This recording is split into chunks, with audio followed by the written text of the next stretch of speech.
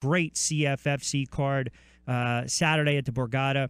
3 title fights on the line. They're doing a great job. And, of course, Burt Watson, everyone knows him as the, quote, former babysitter to the Stars now, of course, with CFFC for about a year, then with the big news, the formation of Alliance, which went public over this past October, handles the fighter relations, does a great job.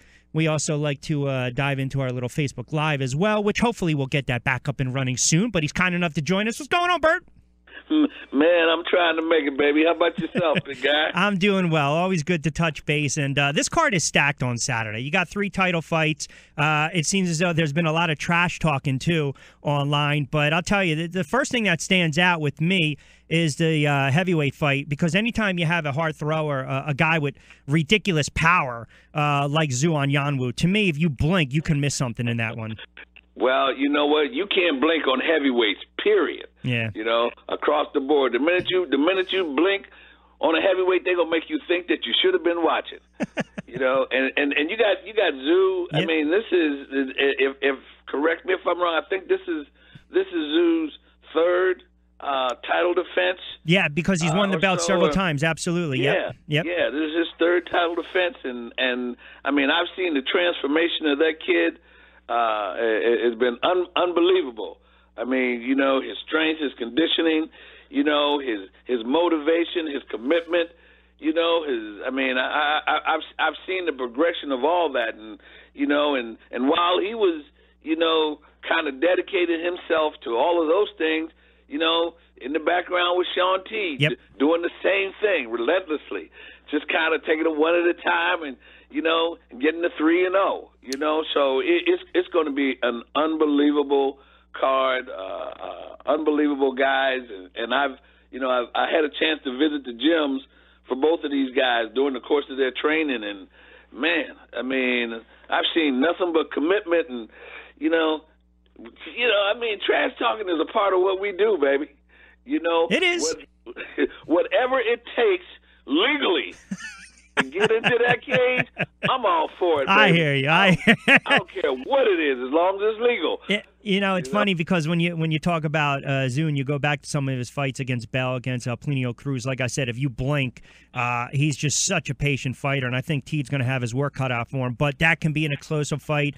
As I mentioned, it's going to be 3 fights as well. The other fight that's kind of interesting is Bill Aguillo taking on Jared Gordon, featherweight title, Senor Perfecto in Bill. And, you know, here's a guy that braggadocious, cocky, confident, but well-rounded fighter, well-rounded striker, good, solid ground game as well. So, you know, again, to me, it's like throw a dart with that fight. To me, that's an up-for-grabs fight.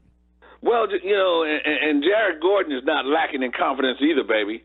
You know, so both of these guys, you know, in terms of their confidence level, you know, and their commitment and their training, and you know, you can throw a dart, you know, but I've seen coming on both ends striking, and I've seen their ability to going down, and I think we last saw Jared Gordon, you know, win his fight. I mean, with a leg kick, you know, that you know, so I mean, and Bill, you know, Bill brings it to you, you know, so it's one of those things where, you know, the confidence level is real high on both sides of the fence, and when you got that kind of situation, you know, and guess what, they both want to wear that belt. Yes. But only one person can wear it, baby. Yeah, and we'll get into why a lot of these fighters want to have a good showing. Also, the bantamweight title on the line. Nick Pace, Amit Kairateli. Again, you got, you know, it's great matchmaking by CFFC, but to me, one of the fights I'm actually interested in is Sterling and Richmond, because we already know what his big brother, Aljamain Sterling, has done with the CFFC and now UFC, but Richmond's a guy that wants to kind of come in and spoil the party, and what's interesting is when you look at the younger Sterling, you know, this is his pro debut, so that's a good setup for him to really make some noise. Good opportunity. You got pedigree against a guy that says, I ain't giving up my degree. Okay, so you got that thing with Sterling, you know, with his brother and coming from such a strong camp up there with Ray Longo and Matt Serra and you know, training with Weidman and Ally Quinta, you know, and those guys. It's a good, solid foundation. And then on the other hand, you got Kenny Richmond, who's probably now comfortable in this weight class, comfortable where he is. And you know, I've seen him bouncing around with Sean Brady and Jonathan and Paul Felder and down there with Daniel Gracie in that gym, you know. So he's got real good, consistent, good, strong, you know, ground game and stand up. So for these two young guys, you know, to be put together at this point, you know, it's an unbelievable fight, man, and I'm looking forward to it, you know. Yeah, we mentioned again Troy Sterling, his older brother, top 10 UFC bantamweight, and Aljamain Sterling. You mentioned Richmond as well. You know, again, another fighter that can either only short time, pro career as well, 2-0, but can end it with a kick, can end it with a punch, can get you to the ground submission or grind it out as well.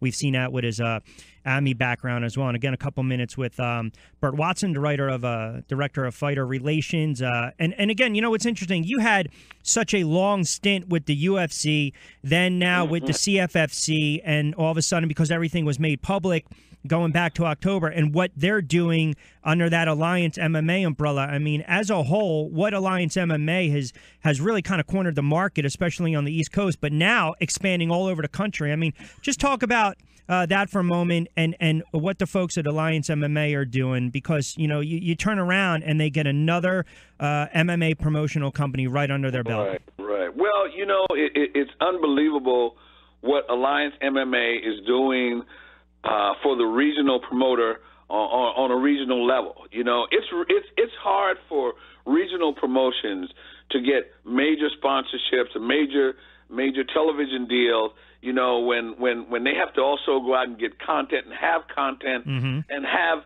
distributions and all those things, you know. So they need that kind of a support system that is going to allow them all those things that can get them to the next level or get them those big sponsorship deals.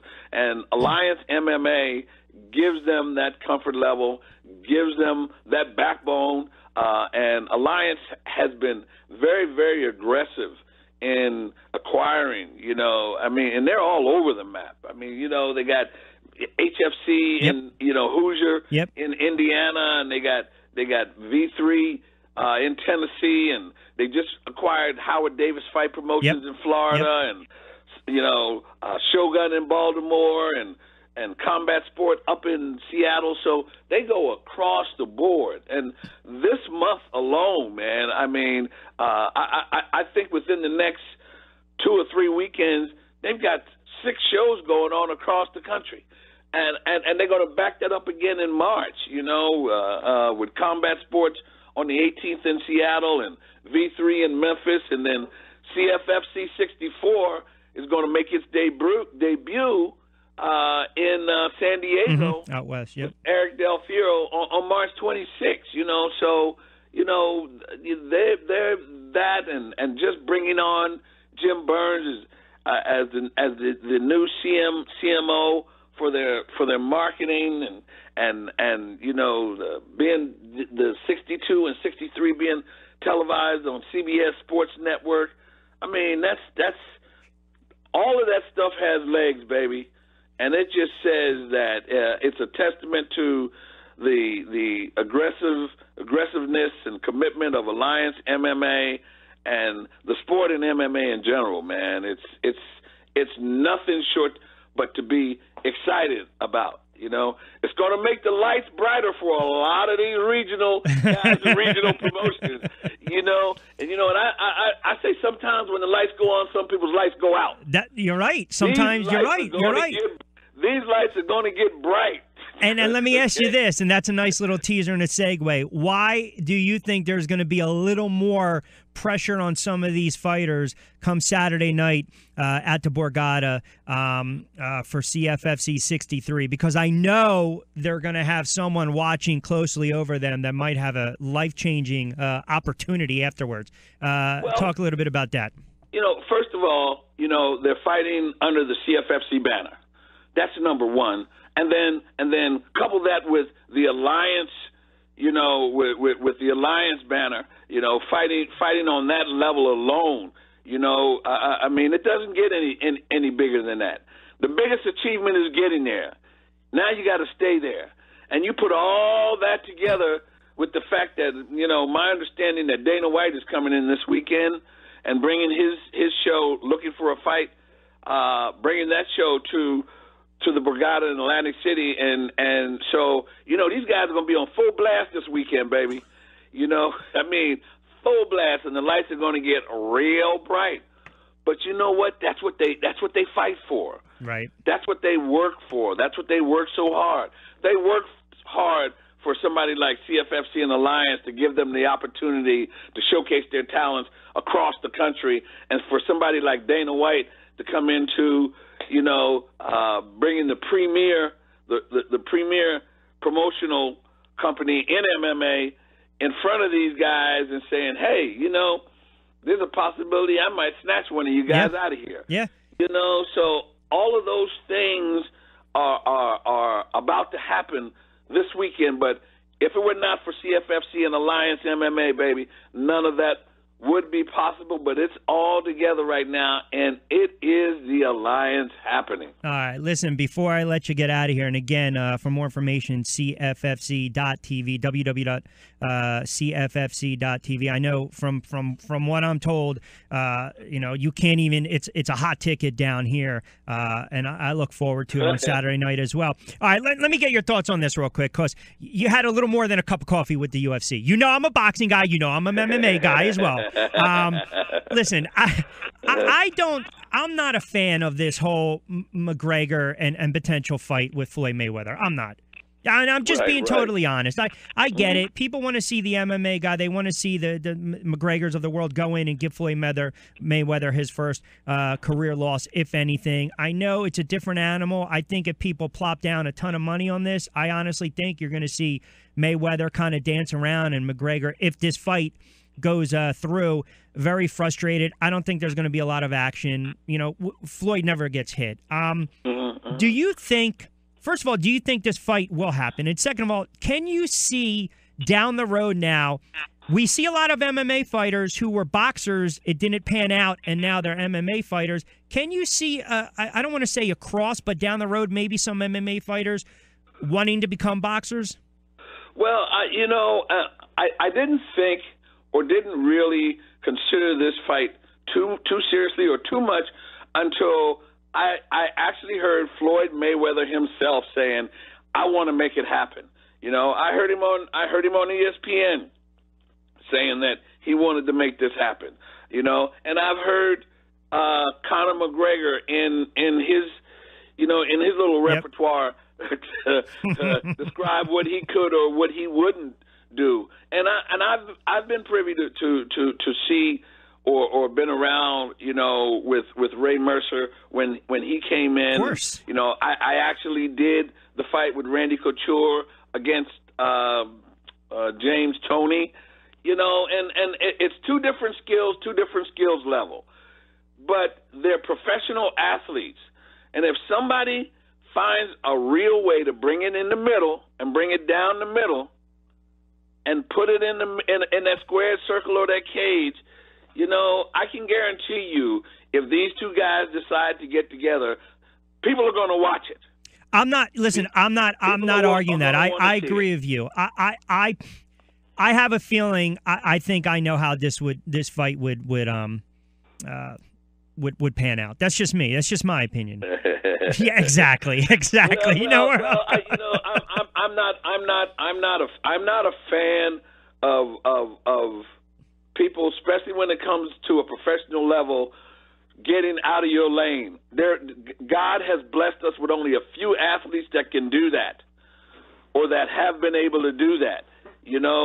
But when it comes to a professional athlete at this level, I'd be interested to see what would happen if it came down to just a primary boxing match and these two guys Floyd Mayweather in his element doesn't stand still and let anybody hit him. Exactly. He doesn't do that normally. So for him to change that and to let that happen, that's not going to happen. So he's gonna be in his element. He's going to duck and dodge, and he's going to slip punches. And Conor McGregor is going to have to chase him down That's and right. cut it off and stop him and tag him. Yeah. You know, he's not going to outbox him.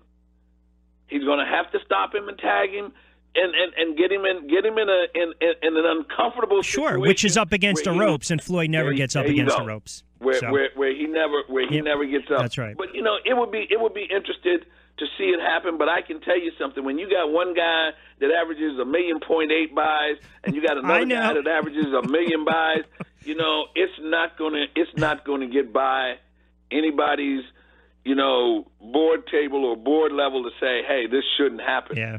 One way or another it would, but you know what? In the meantime, we got CFFC 63 coming this weekend. And anybody that wants to see it can catch it live on stream at cffc.tv/live, you know, to see it on stream. And then again, at the same time, we got CFFC 62 coming up on CBS Sports on February 23rd at midnight. And coming back, baby, on March the 2nd at 10:30, CFFC 63. I look forward to it. I look forward to it. I'll be cage side, so we'll have a blast with that. Hey, appreciate it, my friend. You got an open invite. I'll see you on Saturday, right? Hey, we had a great time last week, and I hope to see us do that again, man. And thanks for the invite. This is what we do and why we do it, baby. All right, Burt. Be well. I appreciate it, pal. Thanks, Rich. All right, you got it. All right, you got it. Burt Watson. He's a great guy. He really is. I'll tell you what. You want to have a great salesman in your corner. You got one.